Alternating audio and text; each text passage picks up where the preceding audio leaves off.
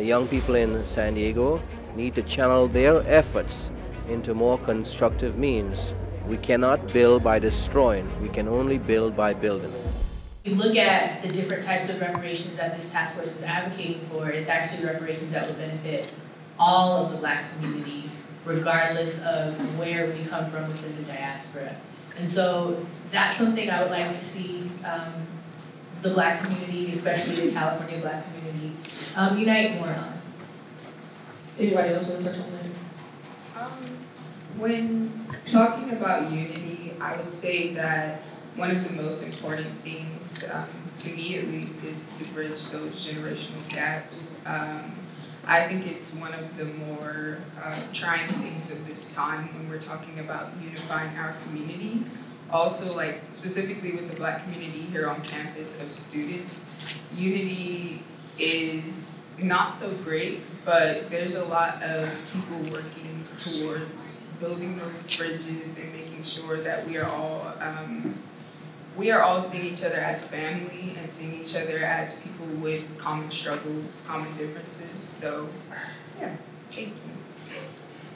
David, did you? Absolutely.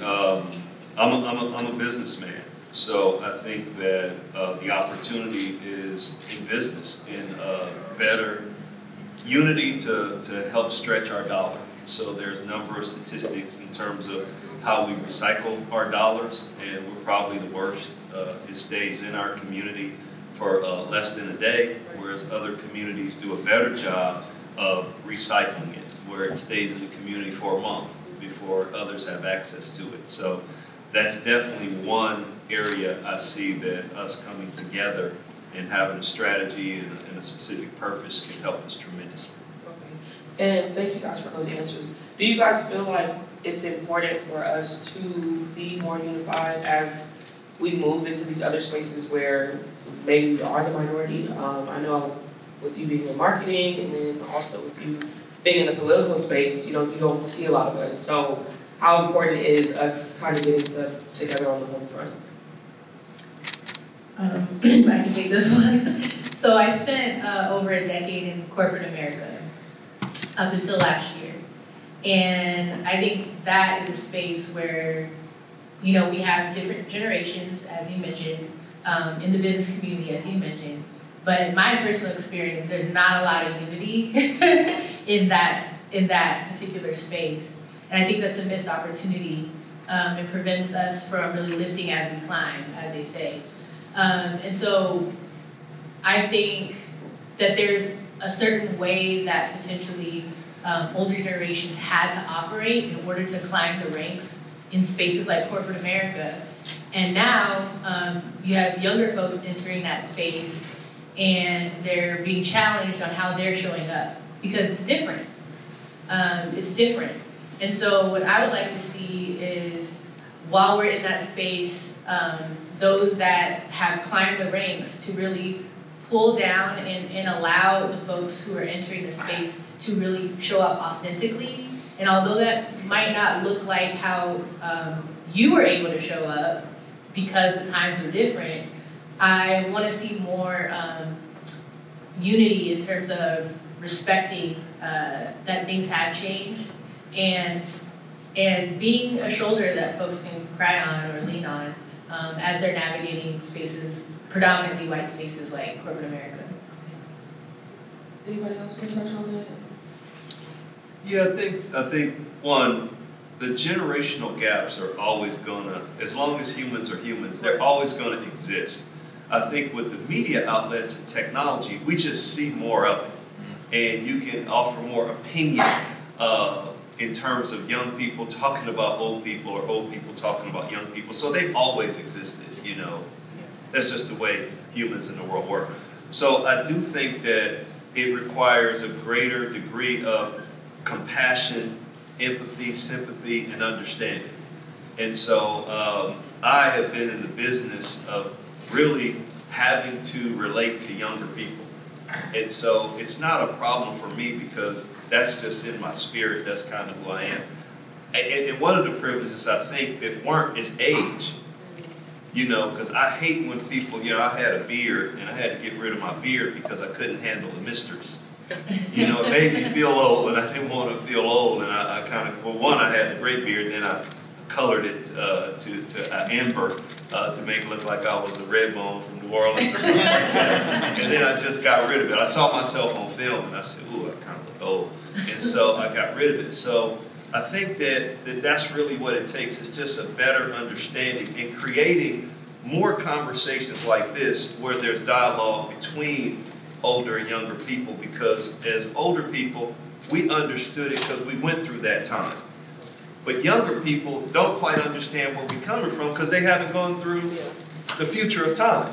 So I think the onus is really on the older people to be more sympathetic, empathetic in corporate environments. Parents, me as I hate to say the G word, but you know, when your daughter has kids, you know, that person, and then also an uncle, you know, I had a conversation with my nephew about, whoa, you 30, I didn't even know you was 30. We gotta have a real talk, brother. You know, what you doing with your life? That kind of, and he hasn't called me in a week. You know, that kind of thing. So that's what I believe. It's unity, but it's also understanding, compassion, togetherness to once again get what Brother Gerard talked about, an ally, advocacy, and all that. And I think we'll get better. Right.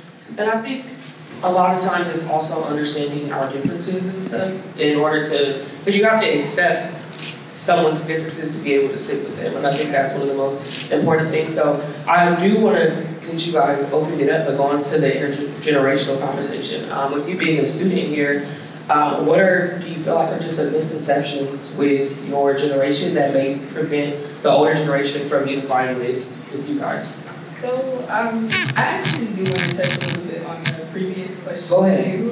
From a student standpoint, as someone who went to predominantly non-Black institutions my entire life, and schools like these where there aren't a lot of people that look like me in my classes, unity is the most important thing. Like something like Black Student Union, in my opinion, Black Student Union is more important on campuses like these because we don't have spaces. We have to build our own spaces. So when we have places like the Black Resource Center, where we can go into those spaces, be ourselves. Like there's literally, you can walk in the Black Resource Center and see people braiding their hair, unbraiding their hair, taking wigs off, you know, all of that stuff that we can't do in our classes without being looked down upon.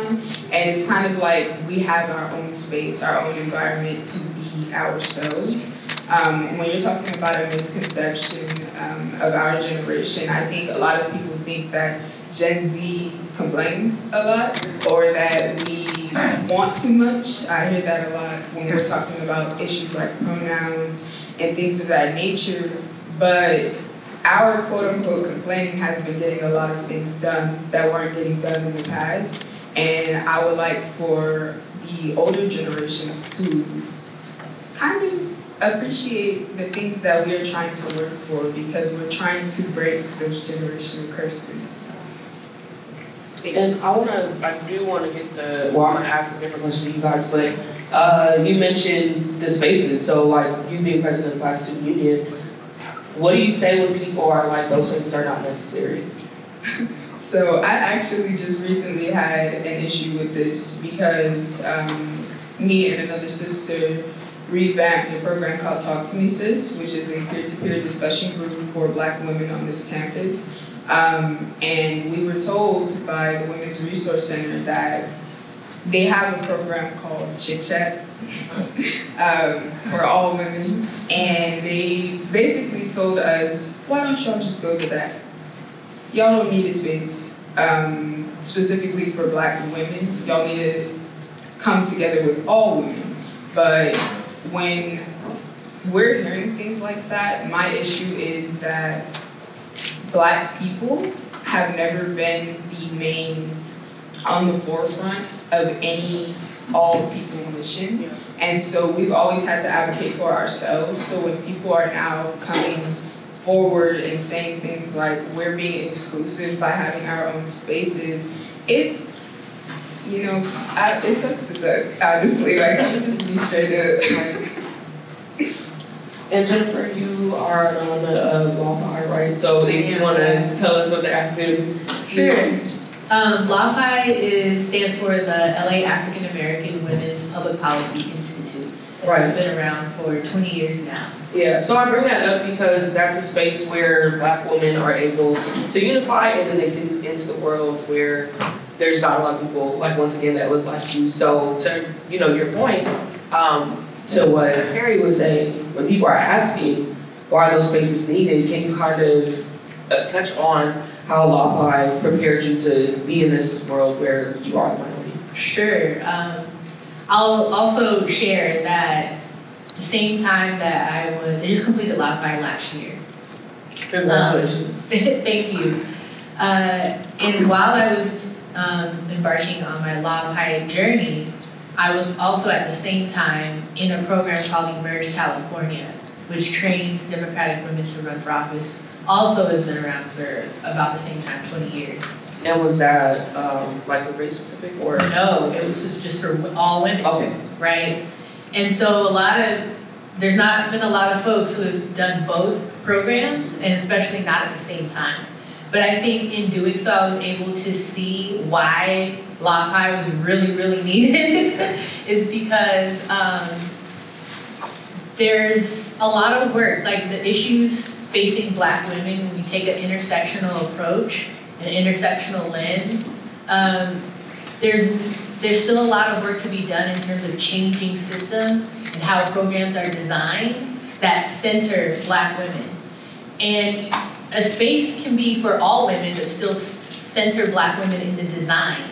And in that way, it's a program that would benefit all women, but in a very extremely inclusive way, right?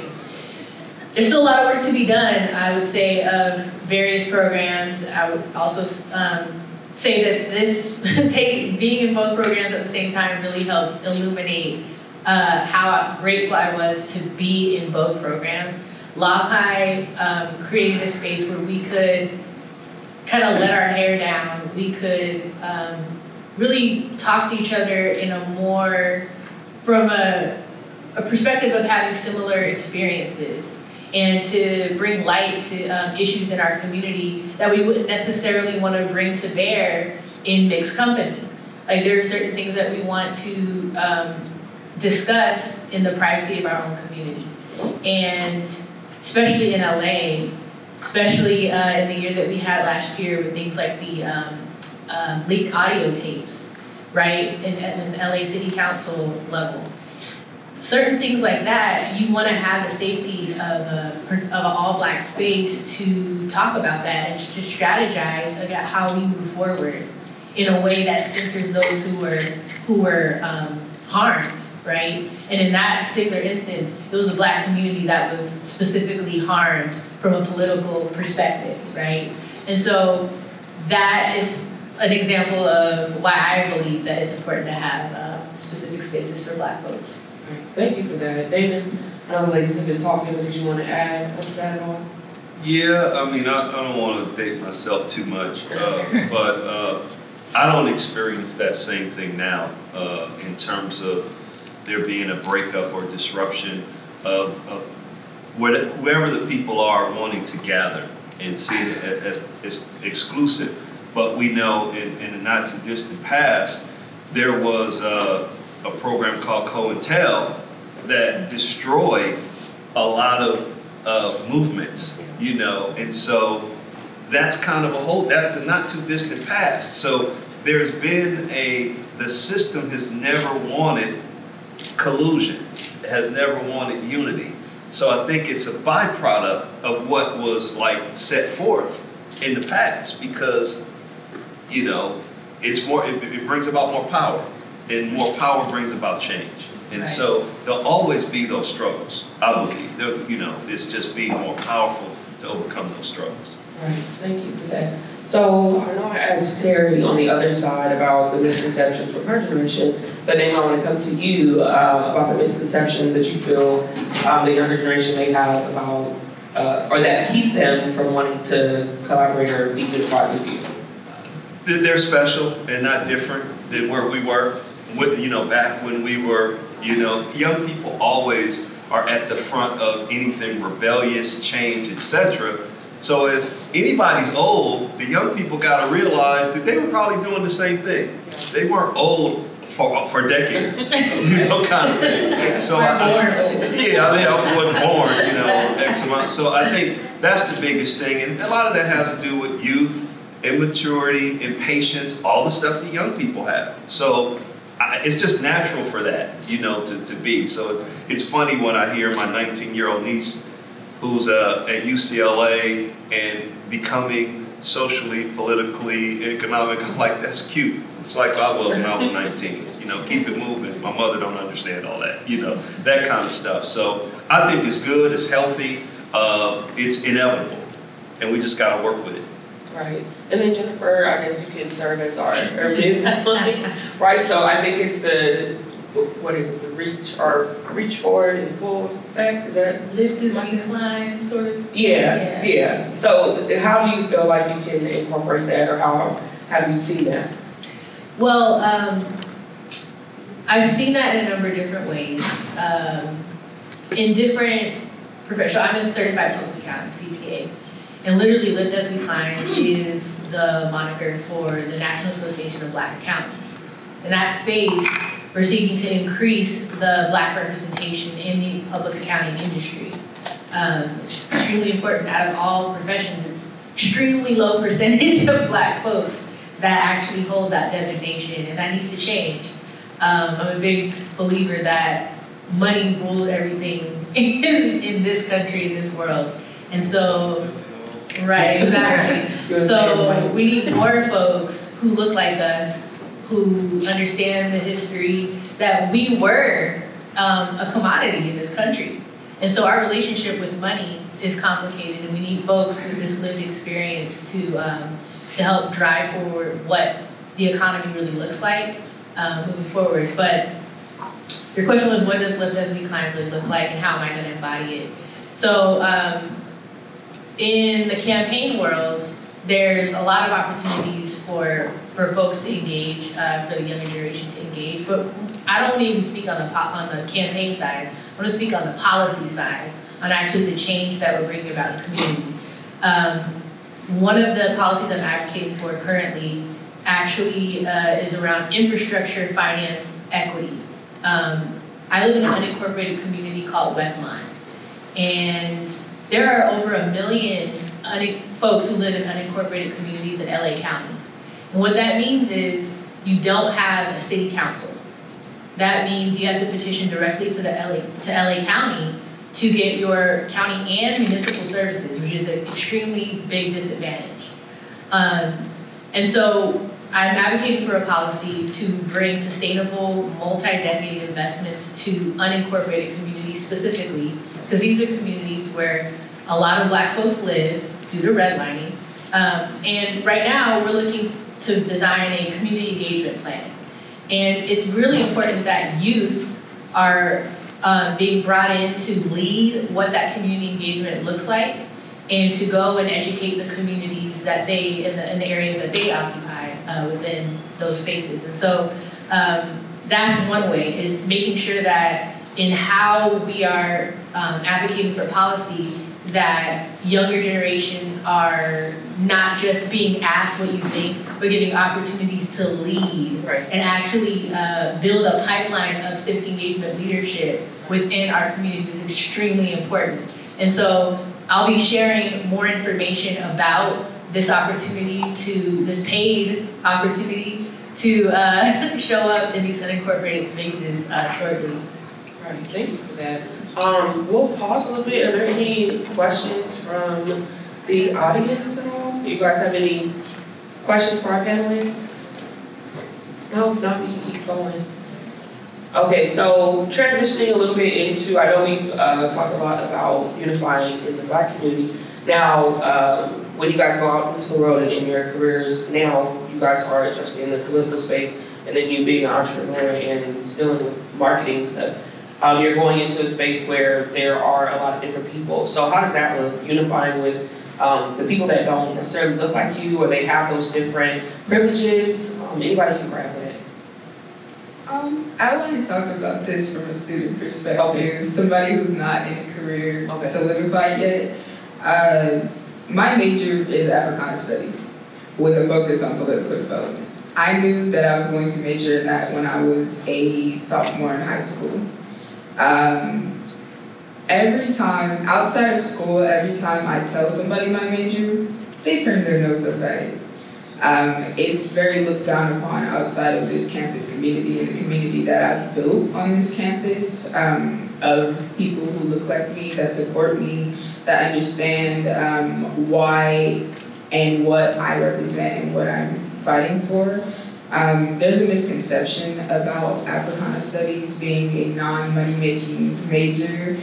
I like to kill those stereotypes because it is something that people do make money from, but it's much deeper than that because it's something that you go through life, like actually representing this major, because it creates a different understanding of the world. You see the world from a very Afrocentric viewpoint, and yeah, so I try to encourage people to minor in Africana Studies all the time, but I just wanted to touch on that a little bit. Yeah, I think when I go into the world of business, it's kind of easy, because if I can have a great exchange of value regardless of who I'm working with, it kind of works at the end of the day. It's not always about money. Sometimes it is, but mostly it's an exchange of value. It's my information that helps them be better and helps them win. It's my product that helps them better and win. Or it's just me being a great teamwork leader, teammate, leader, follower that help win. So I was on a college campus at one time. I'm a graduate of Cal Berkeley. And it was tough being on that campus when I was on it. But all I had to do was perform and get what I came to get, and that was it. And it was so tough, I don't even have one piece of Berkeley paraphernalia in my house. So I hear you say that it was tough, but then you put in the work. So, I mean, were there the issues? They were outstanding? Yes, it's all the issues that I would hear now.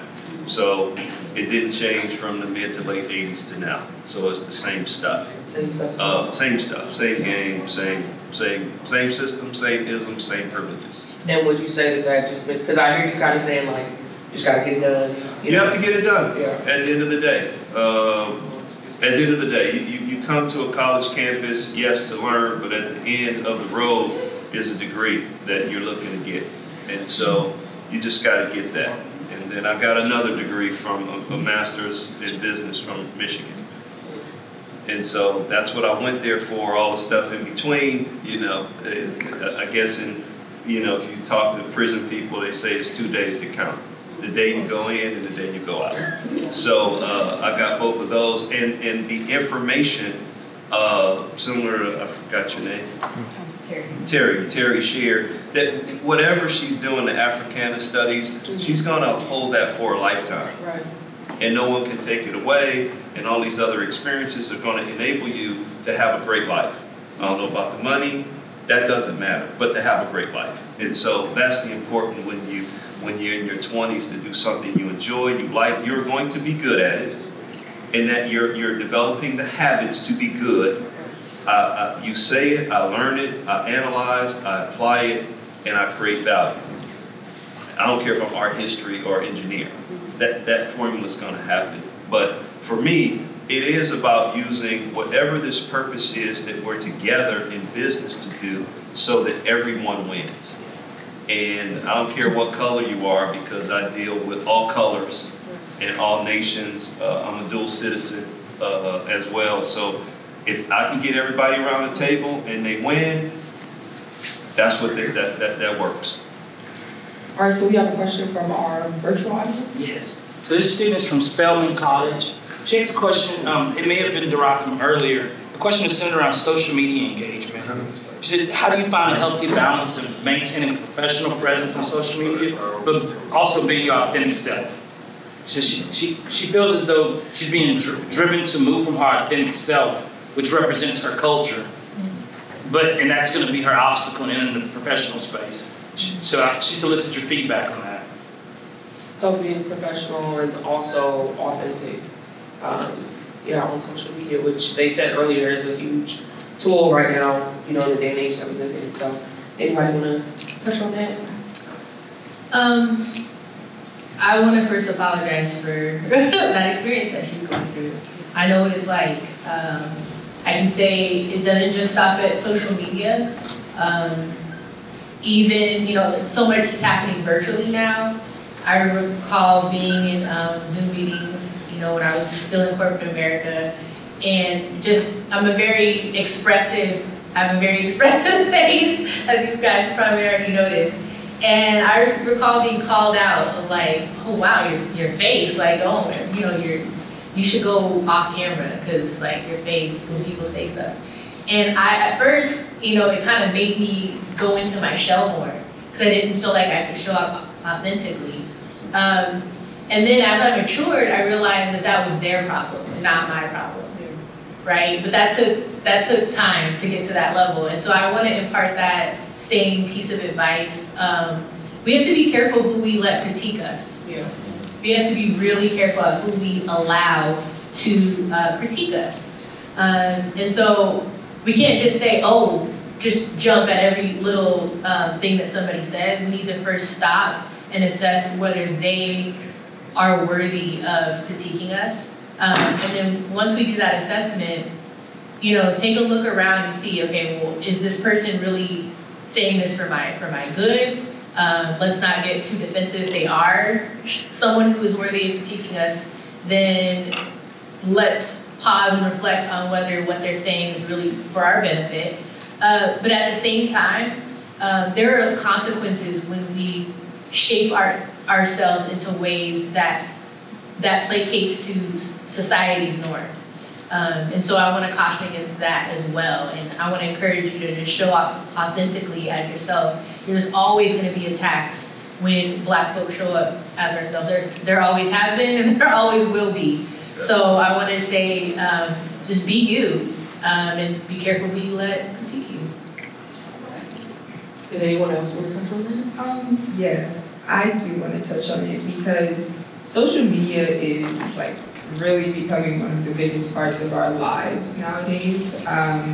As somebody who is part of Gen Z and who kind of grew up seeing social media through all of its stages and become the monster that it has become today, it's difficult to manage sometimes because, especially somebody like me who is in a leadership position, a lot of the communication, peer-to-peer communication that happens is through social media. So even if I wanted to delete my Instagram or delete my social platforms, I would be kind of putting myself in a box, in a shell, and I wouldn't be able to communicate as effectively with my peers, which is very unfortunate. I wish we had better ways of communication as it relates to talking to one another, to having actual interactions with one another, because I actually value interactions and connections with real life people. One of the ways that I have been able to manage at least the peer pressure aspect, the aspect where it's influencing my day-to-day life, is that I choose to surround myself solely with Black media. I don't follow any celebrities that don't have the same goals and missions as me as it relates to what I want to do in the future and what I represent. So that's one of the ways that's helped me. Yeah, I wish that we did have better ways though. I think there needs to be some type of help in that aspect for sure. May I say something about the last question about unity with folks that don't look like us? Sure. So we're good on the answer, yeah. Or did you want to? Yeah. As a person who multiple decades kind of weaponized thought to make people take action, social media is not one's authentic self for one. Very few people exercise that. We don't see the bad stuff happening. We only see highlights. But at the same token, we're boxed in a world because of the algorithm. So social media is big, but it's very scientific, it's very strategic with those who control it. Right. So, because we know you can get your account, you know, turned off, blocked, and all of that. So, I would just say, yeah, be yourself and go with the flow. Right. So I hope we were able to answer that question for you for the student at Spelman. Jennifer, did you want to? Yeah, I wanted to offer, this is you know, going out to Gen Z, millennials, some of which are at institutions of higher learning. So I wanted to offer a specific strategy on building unity among folks who don't have our same lived experience. There's, I was in a CEO Action for Racial Equity Fellowship right before I left PricewaterhouseCoopers, one of the big four public accounting firms. And the whole purpose of this fellowship was to advance public policies and corporate engagement strategies for the 47 million Black Americans. But it was a very mixed group. It was not all Black people in that fellowship. And so even among us as fellows who were united in this mission to support Black people, we still had we had a lot of work to do to get on the same page with one another about what we were trying to accomplish with what strategies. And so we used an approach called targeted universalism. I want to encourage everyone to look this up if you're not familiar with it. And it's an approach where you align on a universal goal that honors and recognizes the humanity. So you could say like, all people deserve housing, have a right to have housing. And then you take data and facts to illustrate how that's not the case. Although that's the universal goal that we can all agree on, that is not happening for X, Y, and Z reasons. So you start to lay out all of the data and facts that show, here's how Black folks are not living that universal goal. Here's how seniors are not living up to that universal goal or not being allowed to because of the systems at play.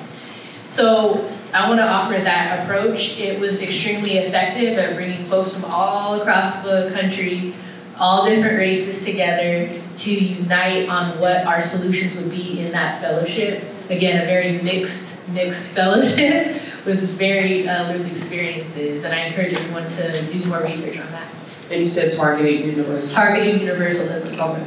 So yeah, remember that, targeted universalism. So I want to transition into when we talk about like genders, right? So unifying in that space. And as I've been saying, I think even the Black women and Black men conversation is a lot different from just the man and woman conversation. So we kind of just like flow around that, but let's talk about how the difficulties maybe of unifying with men as women.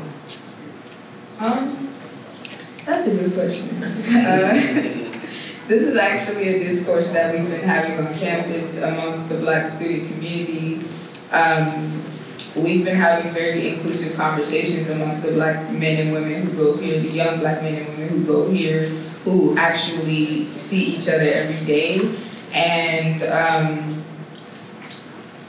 we have a very disconnect with gender in the Black community. And one of the things that I've been touching on a lot recently is that Black femininity is not as protected as Black masculinity.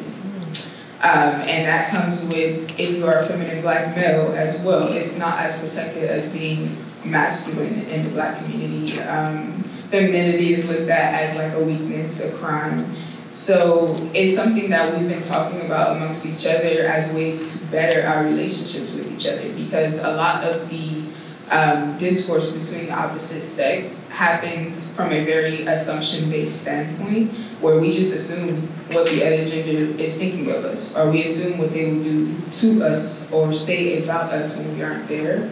And one of the best ways to kill an assumption is to actually ask the questions to the people you're assuming about. Thank you.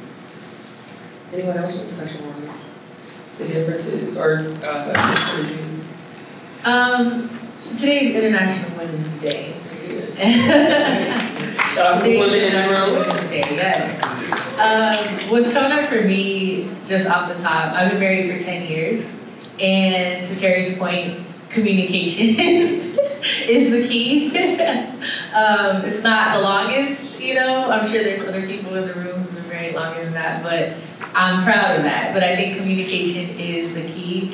And to Terry's point, like, there's a lot of assumptions, not just in like romantic relationships, but in workplace relationships and different styles of communication. I think I learned a lot about that when I was in the fellowship as well, the public policy fellowship. And I think there's a tendency to assume that women are going to come from a more emotional place, and that you're going to need to appease to our heart in order to get us on your side. Me, I'm a very data-driven person, actually. Like, look, what's the data, and then where's the story behind it? But I'm a data-informed person, and so I think we need to kind of let go of whatever assumptions that we have, take time to get to know what drives folks of the opposite and same gender, and just start with the humanity and take the time to get to know folks instead of operating on gender assumptions that really can be really toxic. So.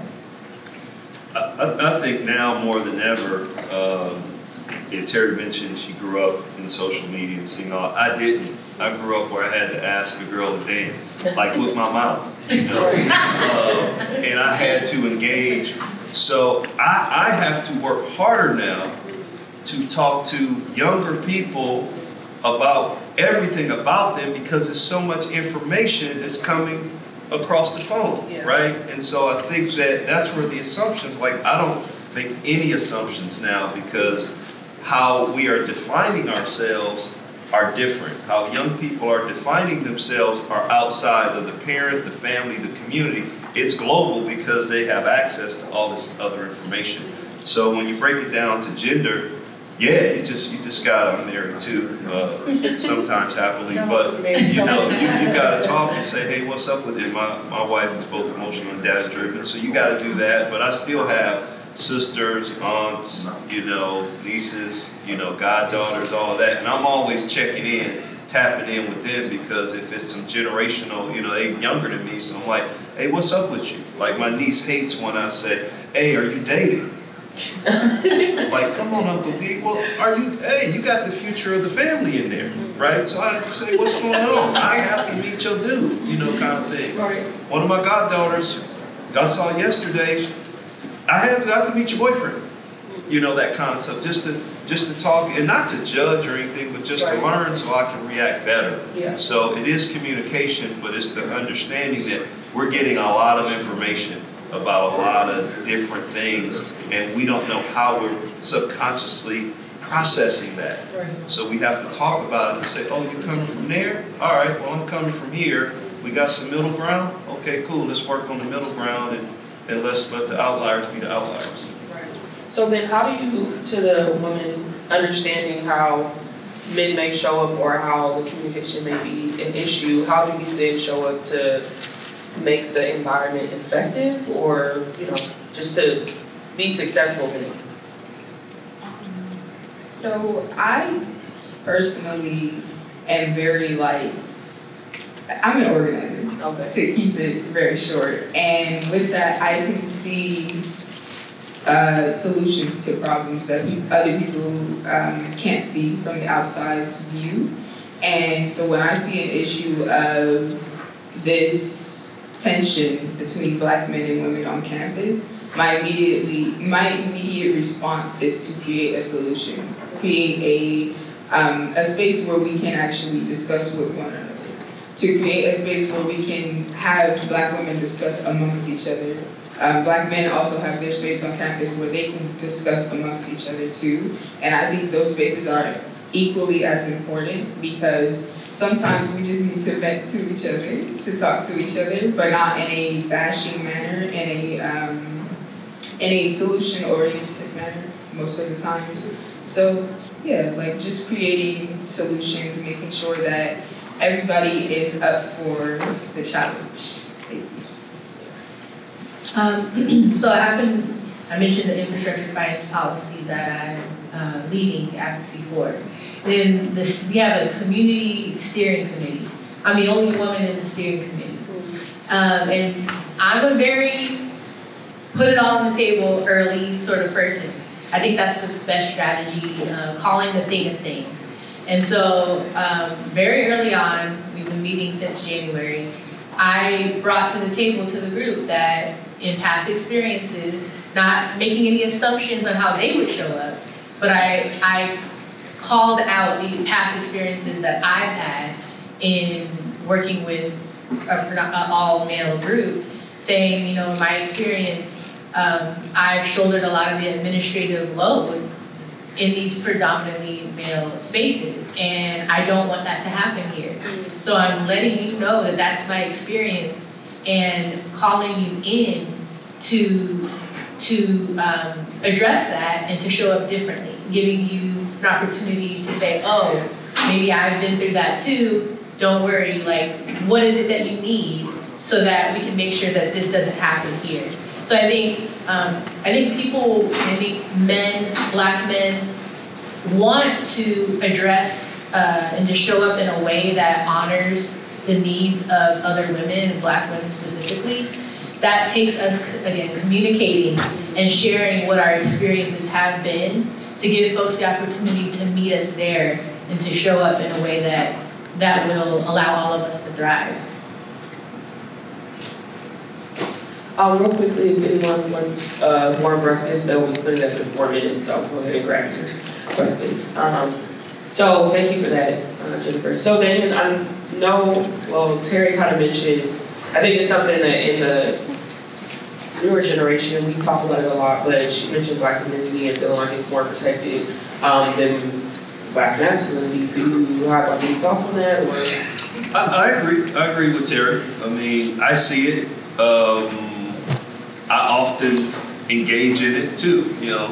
So I think that, you know, once again, those things are changing. And I honestly think that, you know, this women's movement is really changing the dynamics between men and women, community, all of that. And because once again, there's a lot of stuff women weren't able to do. And now they're just doing it. So it's cool. Let's figure out. Yeah, you know, I mean, really, if you think about the changes that we're talking about, it's stuff that people weren't able to do.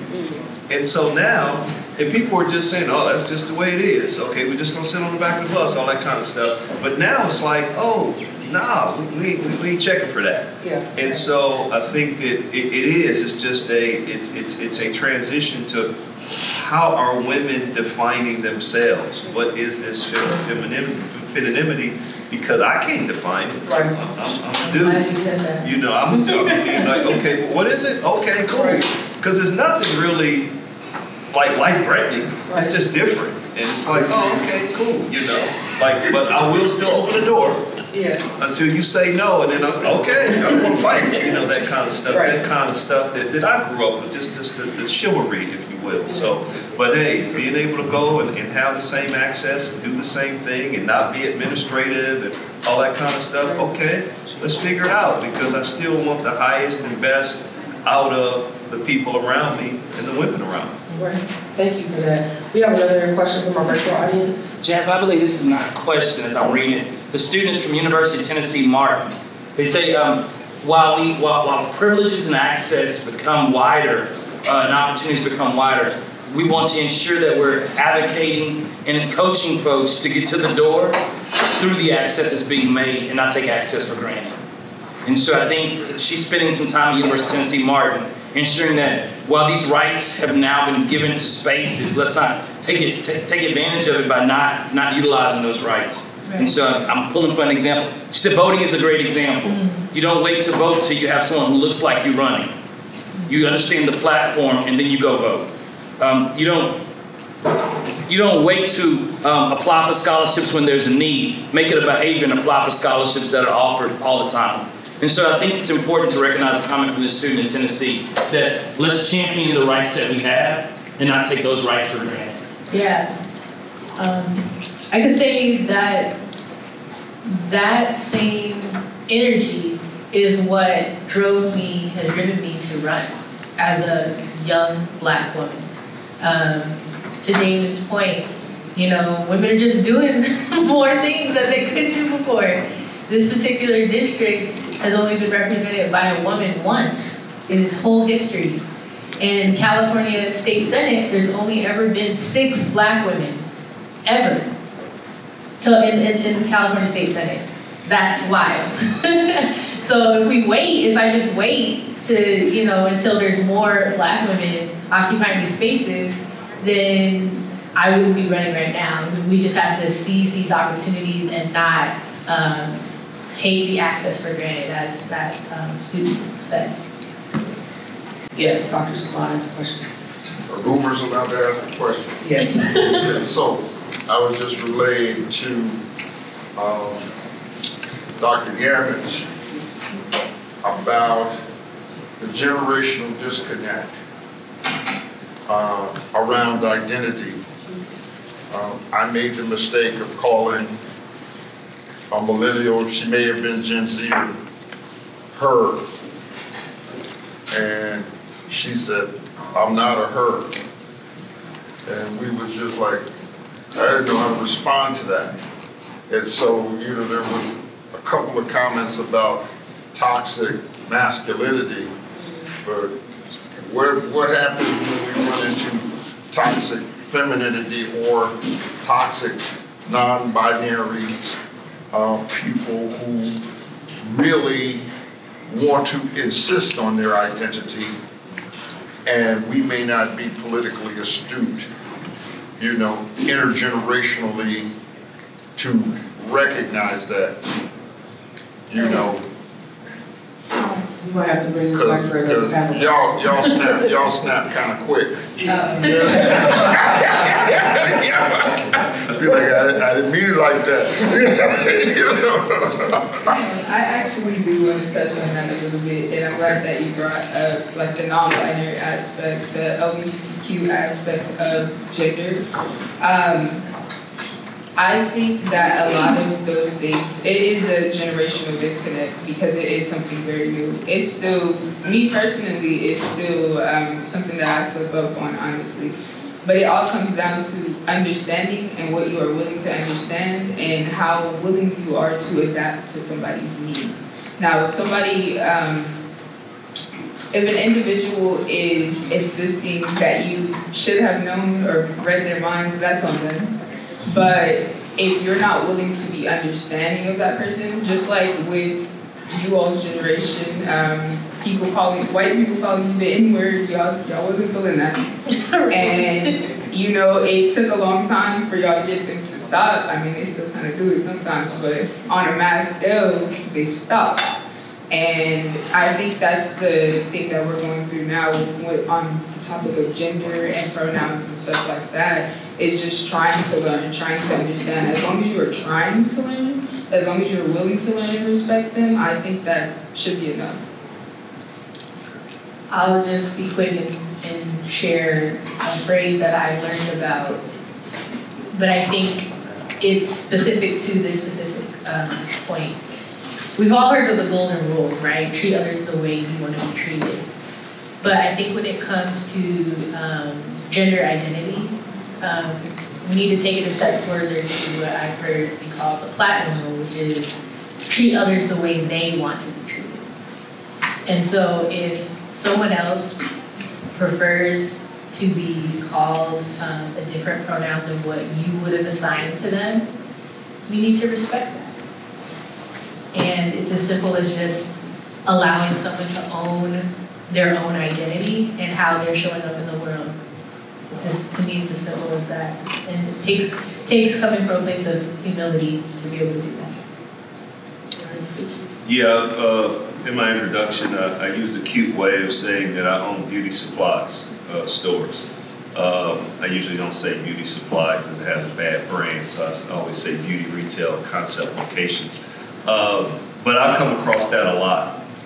And sorry, you know, sorry, you know, because if I see you and you have waves, I might think you would do, but then when you turn around, I turn around, so clear mistake.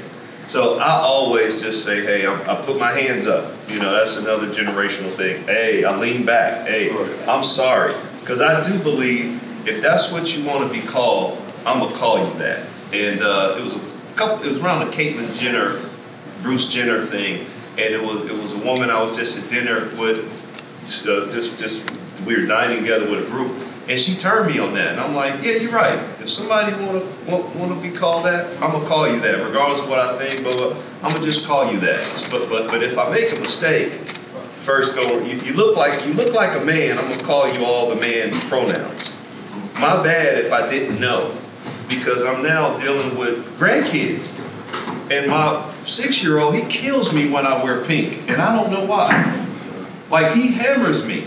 And I don't know where he got all that stuff from, other than cartoons or whatever, because I know it's not taught in his house. Right. So once again, I always take the high road and say, and I'm in the business and see a lot of all of that. You know, just, hey, I'm sorry, I apologize. You gonna buy the product? You know, that kind of thing. So yeah, I do think it's humility and just saying, hey, it ain't what I necessarily think or learn, but this is what we dealing with now. Thank you for that. And they do snap fast. Right. Quick and aggressive. Yeah, particularly the women. The women go hard and fast because, once again, I think it's a rights, privilege, choice, all that, and I'm with it because you didn't have that before. So now we make it up. All right, thank you for that. So we're closing soon, but are there any other questions or comments and concerns from the audience that's here with us? No other questions? Well, as far as unity, I think it's not taboo, we're talking about it, but it's a touchy conversation because there's so many different pieces that need to be unified. So as you guys are in leadership and going out into your careers, what is just something that you'll leave with some of the students as they are getting ready to enter some of these fields, like on being unified and then going also into these spaces and being a part of themselves? I'll say, no great thing is done alone. Great things are done with a mass of people. Great things are done with units, teams, groups, all that kind of stuff. So if you want to do great things, you have to be part of a group, you have to be part of a team, and you have to respect each team member, each group member, and that takes what gets them going, whether they likes, dislikes. Once again, how do you get the most out of that person and they're happy and their energy's good and you move together as a group. So when you get into these team environments, whether they're big or small, respect everybody, understand everybody, and be happy with everybody. Yeah, first of all, thank you for having me. I would leave with this. In order to build unity, you have to have trust. And there's actually an equation for trust. I encourage y'all to look up the trust equation. It's based on reliability, self-orientation, and actual experience. And so I encourage y'all to look up the trust equation. I'm gonna leave that sort of mathy, taking a non-math thing and making it a mathy thing, in the spirit of my being a CPA. But yeah, I think unity happens at the pace of trust. I think I want to leave everybody with some good advice that I got entering a leadership role or just through my journey of being in leadership, which is know your why. Once you figure out your why, you will basically be unstoppable because you will know exactly what drives you to do the things that you do. And with that, when you're talking about unity, if you're somebody who wants to unify the Black community, if you're somebody who wants to unify the LGBTQ community, know your why. Because that is what creates a great leader. A great leader can understand things from experience and also understand things from a very interpersonal level and not from a talking at people level. So try to connect with your community, whatever community you may identify with in that nature. All right. Well, thank you guys for being great panelists. Thank you. I know we definitely had a lot of conversations on the Black community and the way that things affect us, but there's two things that I think you can take away from it as you are in spaces with Black people. You can be mindful of these things as you're interacting with them, or even if you hold higher spaces, and being mindful of the issues that we brought up here and the ways that we have to show up, but then also you showing up in the communities that you serve in with these same issues and just being mindful of that. There's always people that we serve, and there's always people that we need to be unified with. So I'm hoping that the conversation wasn't just heard from one lens, but you do understand that it's a revolving door and it can apply to multiple different areas. So we're wrapping up. Let's give it up for our panelists.